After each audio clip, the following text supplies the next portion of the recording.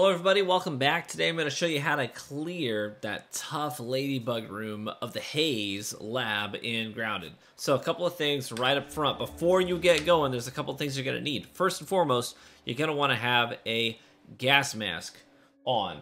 You see that right there? You're going to want to have a gas mask crafted. If you don't know how to craft one of these, make sure that you, I actually have a video that I posted on this same channel on how to do a stink bug farm, so you can craft these easily. I recommend actually having 2 of them. There's a very good reason for that. You might die in that room.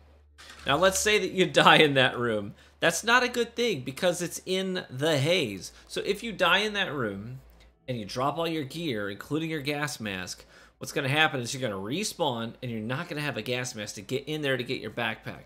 So you want to make sure that you have an extra gas mask made, so that if you die and respawn, you can put that on or run back in and get your stuff, no problem. So, first and foremost, 2 gas masks, 1 to take with you, 1 to keep back at home. After that, another thing I would recommend is to have some good heals on you. I like to have the Fuzz on the Rocks, smoothies ready to go. Take one of those before I go into the room, get some extra health going.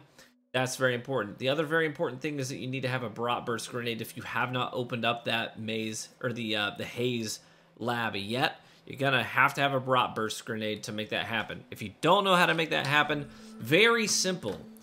Craft yourself. Let me actually go up to that room where I have my armor. But you need to craft for yourself a full ant set, red ant set. If you have the red ant armor made, you can go into the red ant hill over here somewhere, and you can go in there and you can get the red ant eggs, like the little baby eggs. Use the baby eggs and the fungal pods to craft the Burst grenade. So you can run in there, the soldier ants won't attack you until you pick up the eggs. I recommend grabbing a couple, and then everything's going to aggro on you, and you just sprint out as fast as you can. You're taking those eggs with you. Take it back. Craft the grenade, you're good to go. So, in terms of what you're going to need, gas mask, grenade if you haven't opened the door yet, and heals. Very, very important. I've leveled up I like the mosquito needle. I know it's not the meta thing to use, but I think it looks cool. I think it feels good. I like the health steal effect on it. So I definitely bring a mosquito beak with me to repair it if it gets low. But I've got mine up to level 4. This is a fresh playthrough I started a few days ago. Doesn't want to go through the game again. But anyways, so that's what you're going to need. I recommend having a shield as well. The last recommendation before we get going, I recommend that you go in 3rd person. Don't go in 1st person, go in 3rd person. Because when you fight the ladybug in there and you've got the fungal pods that are exploding, having the extra visibility is huge. Because if you're in 1st person, you can't see if there's an exploding fungal bomb right next to you. Okay, but if you're here, you can just see that on the side of the screen as you're parrying and fighting the ladybug. You're gonna see the fungal explosions going on around you, so you know where to step. It's so much harder to play this specific encounter in 1st person. I don't recommend that you do it. So make sure that you're in 3rd person. All right, let's get cranking. So in terms of where you're gonna want to go, there's 2 entrances into this lab. One is through the pond over by the broken pipe. I don't recommend you use that way because it's so much more complicated. You're gonna have to have like a bubble helmet and a rebreather and an underwater bone dagger to cut through all the stuff to make your way into here. It's so much more complicated. I've seen videos where people recommend that you do that. I just don't understand why you would do that intentionally, unless you have a base under the picnic table and that's just your preferred route in and you've already cleared it, sure. But otherwise, this marker right here is where I like to start. Okay, I actually have an outpost over here because I like to get mosquito beaks. I like to farm stink bugs, so I have an outpost built over here right next to the red ant hill. So I'm just gonna come straight west through my outpost and then come down to this marker here right next to this stone wall. There is a wolf spider that spawns and sleeps kind of underneath the rocks over here. Very easily avoided at nighttime though. So we're gonna come straight west to this marker, come here, and then we're gonna go straight south through a bunch of rocks and then cut over into the entrance to the lab. That's my preferred route to take. Let's get moving. This here is my outpost. I use this to farm stink bug parts because they all spawn up on the hill. I just go up to the top and shoot them with arrows. So if you're ever looking for a great way to farm stink bugs, this is the place to do it. But now I'm going to cut across to my marker. If you need bug parts, a lot of bugs end up dead here, even stink bugs from time to time.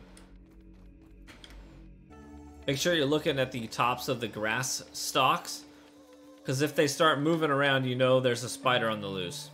But right now he's asleep. She's snoozing. Oh, she might be over there. Actually, see that moving over there? She might be over there. But as long as she stays over there, it's far enough away that's not a problem. Shall we head in?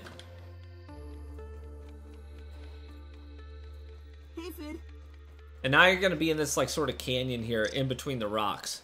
Head straight through. There's a couple of little valleys you can drop down in that have marble and quartzite and plenty of fungal pods if you need to farm those. But I'm not looking for those right now. The entrance to the lab is just on the other side of this rock. So if you've already opened the door to the lab, you can just dash right to it. If you haven't opened it yet, it might take you a second to just kill the mites and whatnot. But once you come out this crack, it's just going to be over here to your slight right.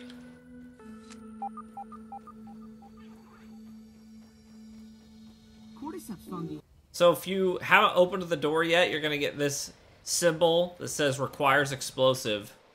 In which case, you're going to equip your Brat Burst Grenade. Drop it right at the front of the door. Blow it up. And you can strut on in. You use the biometric scanner here to open the door. But once you're in, you can actually take your gas mask off. So if your other gear is higher level, like in my case, I've got a level 5 Ladybug helmet ready to go.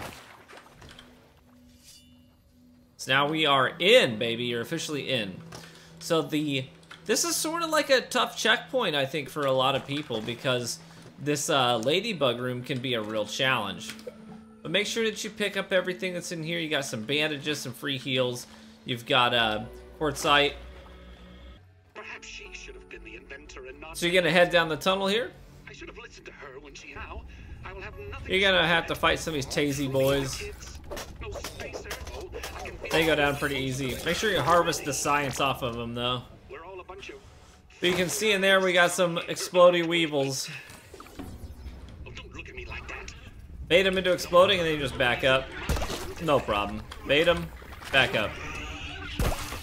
Bait them, back up.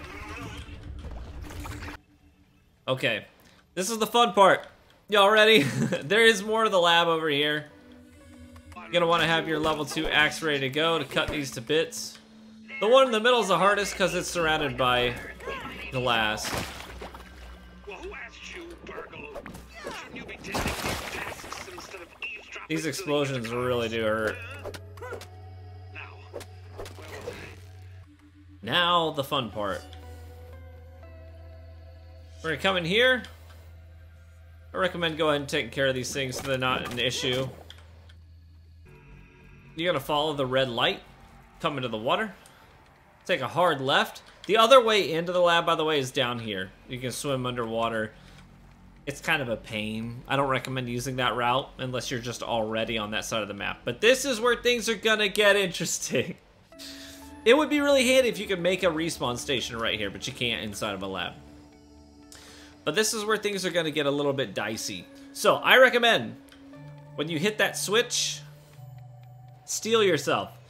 When we go in that room, there's gonna be a ladybug.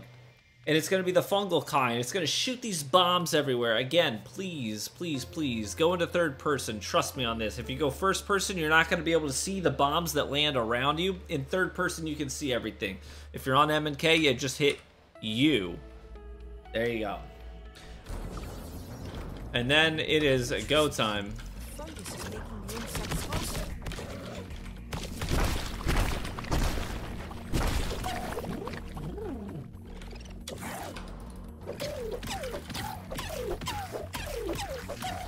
I recommend trying to take this thing down as quickly as you can.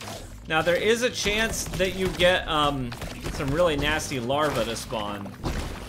If you're high level, then the larva will spawn. and that's no good. Or if you're playing multiplayer. So the first time I came in here, I was playing on a multiplayer level, and there were just tons and tons of these infected larvae, and they're the worst. So make sure, you know, you can always just like take a bandage, get your healing over time moving, take out these exploding fungal pods that are around the room,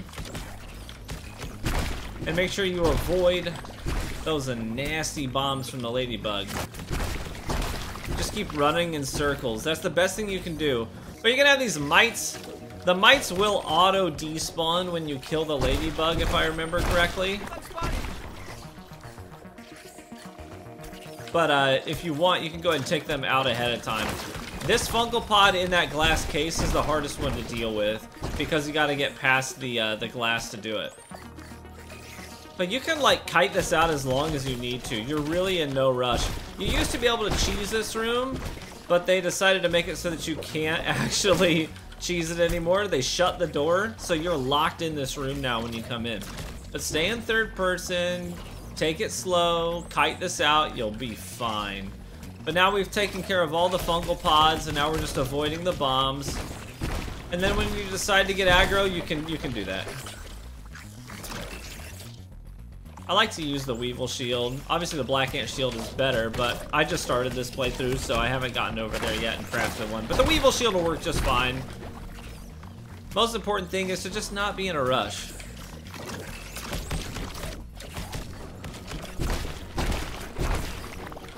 Alright. Find a nice window to get in there.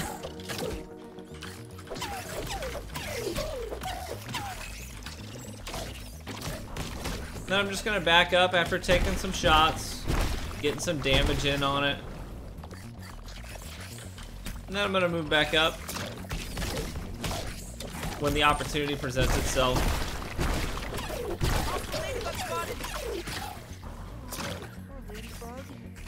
Poor ladybug. I like Pete, he's so nice. He's so polite. Alright, here we go. Here's an opportunity. If we get in there, we'll do some damage. Ladybug incoming.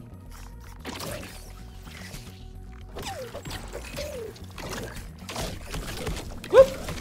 You see how in third person you can see where all these bombs go, so you're totally fine. I'm gonna get in there and do some damage to these mites. Try and get them out of the way.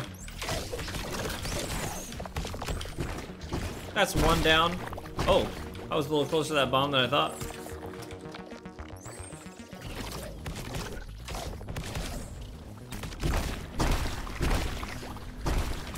But you don't have to have any special build here, honestly. You just gotta play patient, that's all.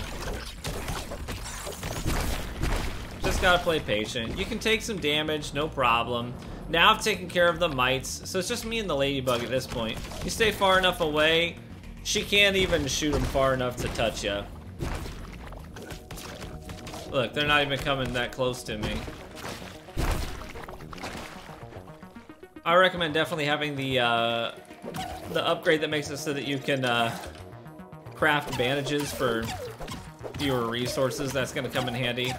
But the thing doesn't have a ton of health. I honestly could have played this more aggressive than this, but I'm just not in a rush. My wife's not home, you know. She's out picking up the kids from school, so I got time.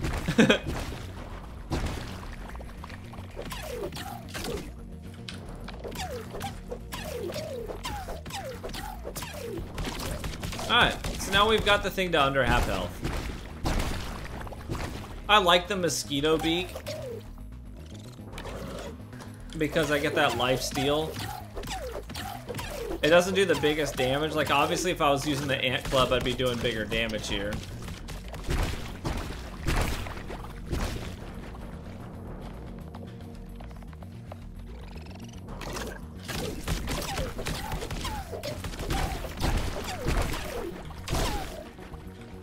Rude. Never get too greedy in this game, though, you know?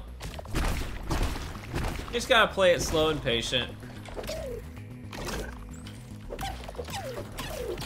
It's almost dead. And there you have it. The ladybug is dead. Easy peasy. It was slow, it was steady, but it got the job done. But you're not finished yet.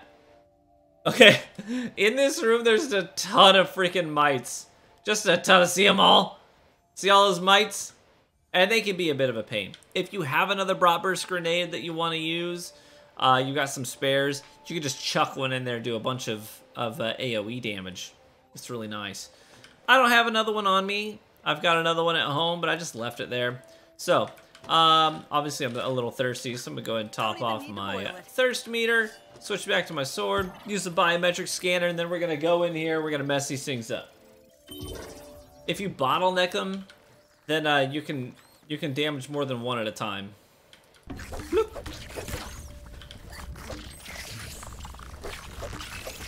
I recommend that you just keep strafing, because it doesn't take stamina to strafe, but it makes them miss their shots. See? They're all missing. They haven't hit me with a single one yet. But now that they're all grouped up, see, I'm hitting 3 at the same time. I like the Blade Master mutation, so I can do these combos with the sword and use less stamina for it. But I'm also getting lifesteal during this fight, you know what I'm saying? And that comes in really handy with the mosquito needle.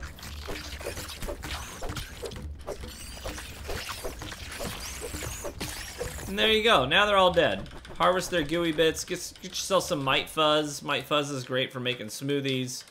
And there you have it, you're done! You did it, you cleared the room! I hope you found this helpful! I hope that now you feel a little more confident coming into this room. Best of luck to you, thanks for watching the video, y'all. We'll see you in the next one.